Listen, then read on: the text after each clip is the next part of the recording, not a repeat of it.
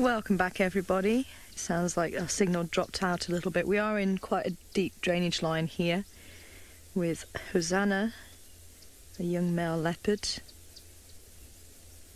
So I don't know if you heard me saying about the crested barbet was the bird that was actually calling, but it has been calling a little bit while we've been sat here. Now, Hosana has actually rolled onto his back a couple of times and exposed his belly, and that's quite normal for a cat that's had quite a big meal. Now, you should be able to see his belly coming into shot now. So he has filled himself up on the impala. So that's going to be busy digesting, and that the process of digesting is going to be creating heat, and that's why mammals actually eat. So if you think about the cold and warm-blooded animals, so they're warm-blooded, they eat to stoke their furnace, if you like, and that produces the heat and that keeps us warm, whereas the cold-blooded mammals actually need to be warmed up by the sun so that they get to the right temperature so that they're able to digest their food. So we have different systems. So that's going to be creating a lot of heat in his belly and in his body. And the belly skin is usually quite thin compared to other places, so they roll onto the back, so it exposes their belly, so it can actually help to reduce the heat, and sometimes if there's a breeze, obviously that will help to keep them slightly cooler as well. But that looks like quite a nice, soft, sandy place just to chill out and allow that digestion to happen.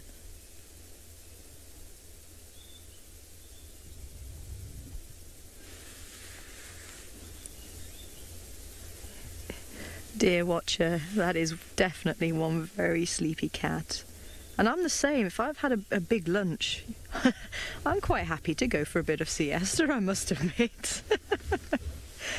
So hopefully if people can actually give me a hand and tell me who his father is. As I say, I thought it might have been Mvula, but it could be Tingana, so if anyone wants to help me out with that. As you all are aware, I love learning about who has actually been related to who, or who is related to who, and how everyone links together, because that for me increases the knowledge about the animal behaviour. Brilliant, thank you. So a lot of you are saying it's Tingana, so thank you very much, Craig, for pointing that out as well. So we weren't 100% sure, but thought we'd check with you guys as well, because you know the leopards so well, so it's always great to know. Now, I was actually trying to see if there is anything familiar that he shares with his other siblings, and we're talking about the necklace around the neck, and leopard spots are unique to each cat, and that's how we can identify them.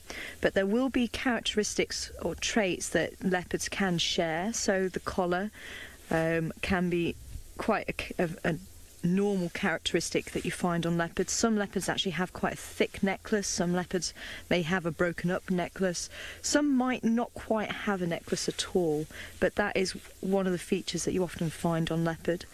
And spots around the eyes as well, and quite often I've actually seen leopards that are related may have similar features as well. So with Karula, she had the wow across her forehead, and that seems to have been passed down to Hosana's sister.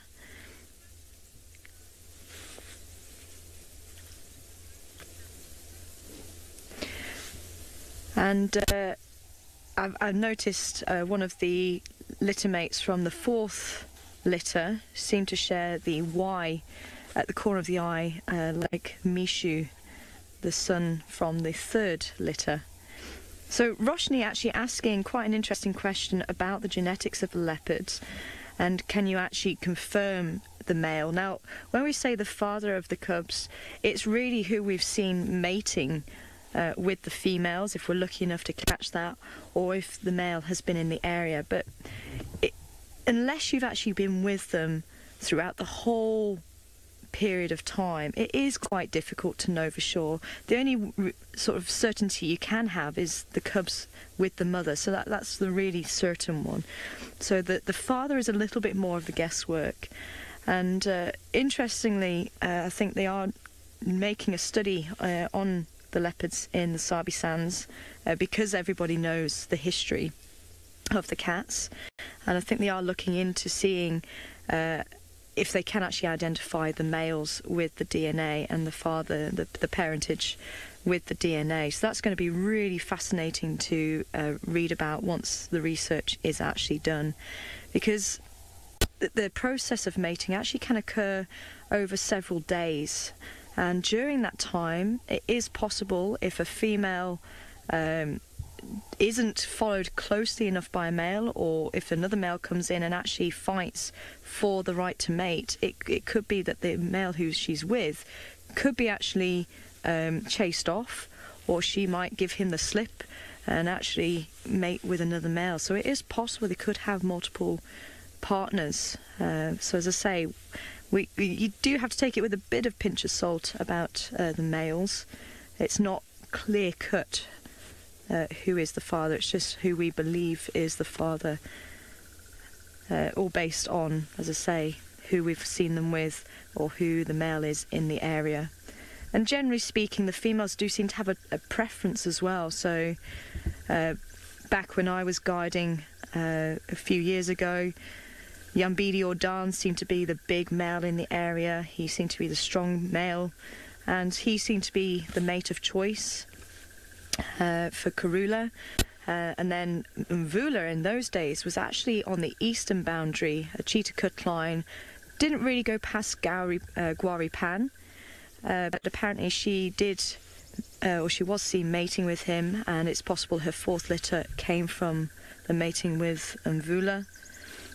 And now Mvula's been chased off by Tingana. Hi Lauren, welcome on board this morning, asking if Karula was unusual raising so many cubs, or have other leopards raised as many cubs as Karula. And I'm sure they have. And that's one of the great things about meeting other guides and hearing all the other stories. And I think a lot of lodges have blogs now, so you're able to actually follow the progress of other leopards. But for me, as I say, what was amazing about Karula is that she seemed to have success. Now, obviously, we're not sure what happens when, in the first few weeks of Karula actually giving birth to cubs, because the cubs, when they're born, they're tiny, they're like this, and they're so vulnerable, they're blind, you know, they're helpless, so she'll actually leave them in a den, and when she goes off to hunt, because obviously she needs to keep the milk flowing, so she needs to be in tip-top condition, so she'll leave the cubs in a den. They could be exposed to anything. If there's wild dogs around, snakes around, even something small as like a jackal could actually take a leopard cub. So in those very early weeks, it's very hard to know if she's actually given birth to more cubs than what you actually see once they come out of the den, and you get to see them a little bit more often. So when they get to about 3 months old, you see them starting to climb trees, and you get a lot more visuals of them. So we're kind of taking it from those sightings, but they have been very successful, and we only really know of one litter that she lost due to a hyena coming in, and I think she was in the process of moving those cubs, and the hyena came and found her and actually took those cubs, and that was obviously very, very upsetting. But it is quite natural for predators to lose litters in that way. But what was amazing was that Karula didn't seem to have that up until that point, and the fact that she had five litters making it through to adulthood was just really quite an accolade to her. As I say, she really was quite an amazing leopard. But even her mother, Safari, she had one eye for many years, and she went on until she was 19 years old, and I think probably had multiple cubs as well. So I think it's strong genes in the family as well. So Hosana hopefully will pass on those genes, as will his sister.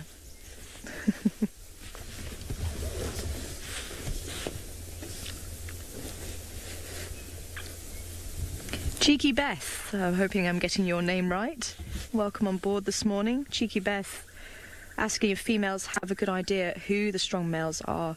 And they're going to be looking for the males who have the loudest roar, and that will actually generally be the territory holder in that area.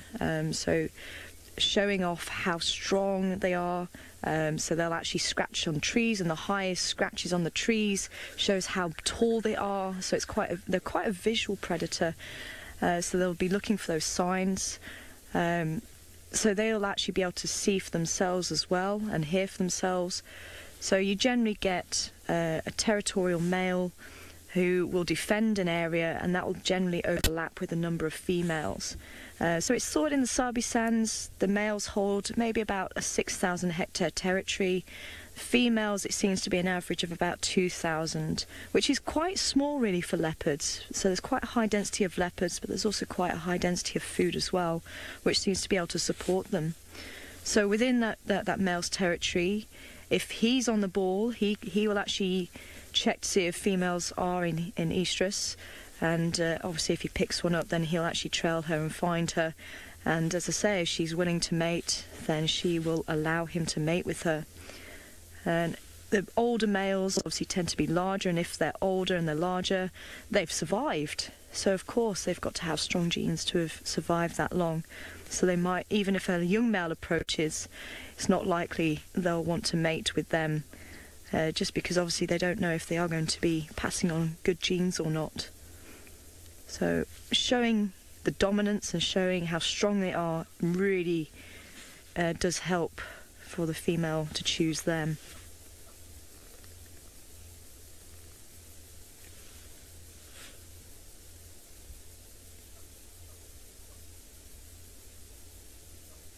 The guinea fowl have been calling actually just over the ridge at the back, but they've actually quietened down quite a lot now.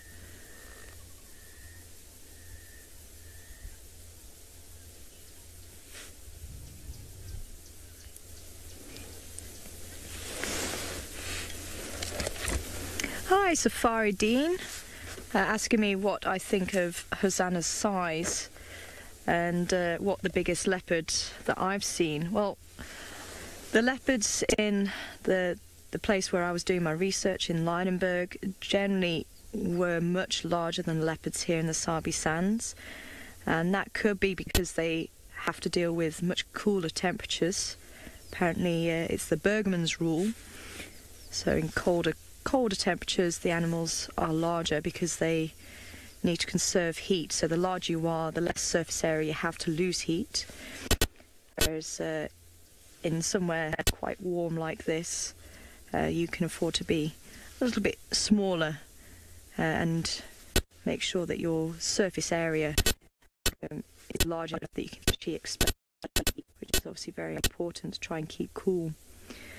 So the cats there, I think, were reaching maybe 80-85 kilos, and certainly the big male that I saw there,